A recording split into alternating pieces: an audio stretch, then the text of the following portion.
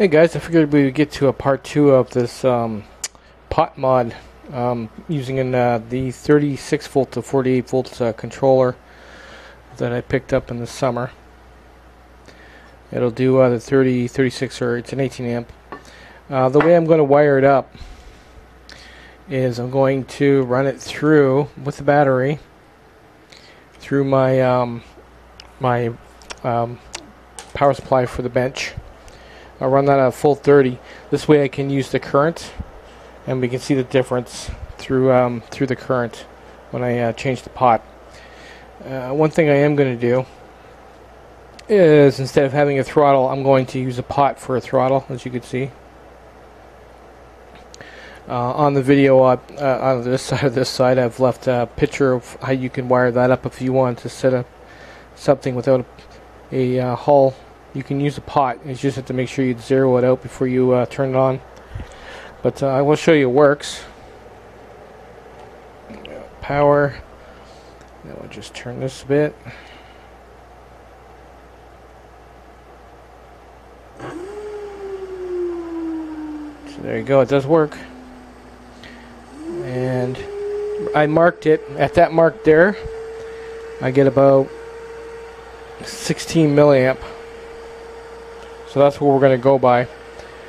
And then when I set the other pot up, we'll change the value of that and put it back to the mark here and see if it doesn't draw more milliamps with the different settings that we're going to put on it.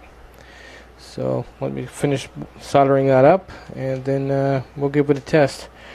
You could in the video, I'll leave another picture there where you can. I'll show you where I found the trace that goes to the shunt. The trace is on the same side. No, it's on the opposite side of the main power. If you wanted to look for it, just follow the main power lead in, the positive, the thick one. It'll be the opposite side of the shunt. So that's the main power lead going in there. And the shunt, or the trace that measures the voltage across the shunt, is on the other side. So either be on the bottom or the top, and you can follow it towards the pick or whatever IC it's running at. It's running at that IC right there. So that IC there controls the amps. So what we're going to do is we're going to cut that trace, and then we're going to add our pot right in there, and see if it doesn't. See if it makes any changes. Hopefully not rattling around too much. With this pot here, this is a 50K, so it's a little too sensitive with this one. As soon as you turn the pot, it just shuts off. But if you put the smaller one on, which is rated for no idea. I'll look as soon as I'm done here. But I will show you that it does change the milliamps pulling through it, and it actually changes the speed too. So there is difference being made here.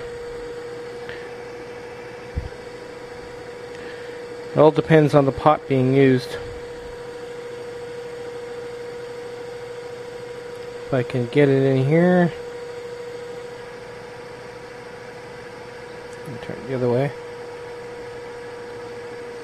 There it goes. You can see the voltage, or the milliamps drop, and so is the speed. And beyond that, it just stops.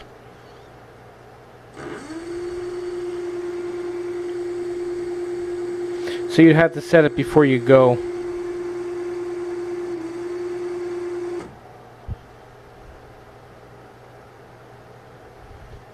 So it does work. Take a lot of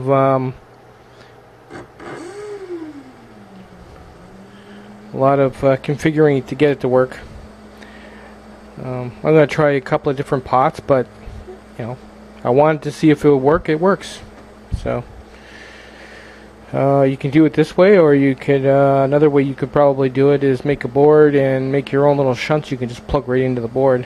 That would work too. But I'm going to keep working on this, see if I can get it to run smoother. Later, guys. made an error, guys. I quickly post a video.